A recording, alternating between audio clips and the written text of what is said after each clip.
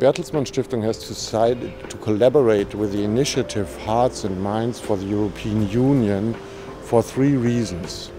We share the conviction that Europe is not part of the problem, but part of the solution as regards people's everyday life and their concerns. We are facing the European elections, and populist movements in Europe are surging at the moment.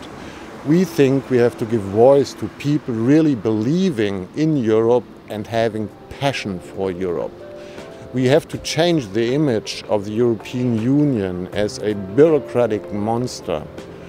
What we want to do jointly with the initiative Heart and Minds is give a human face to Europe, the European institutions and their representatives.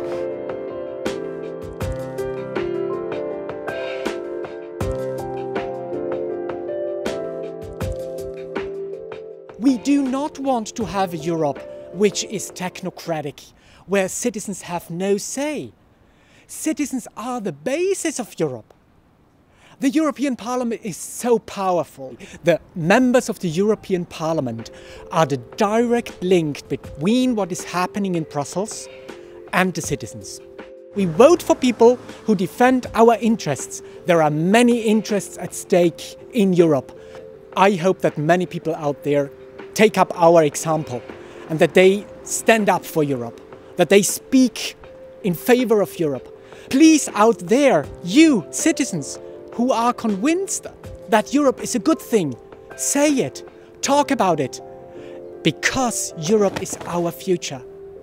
It's up to all of us.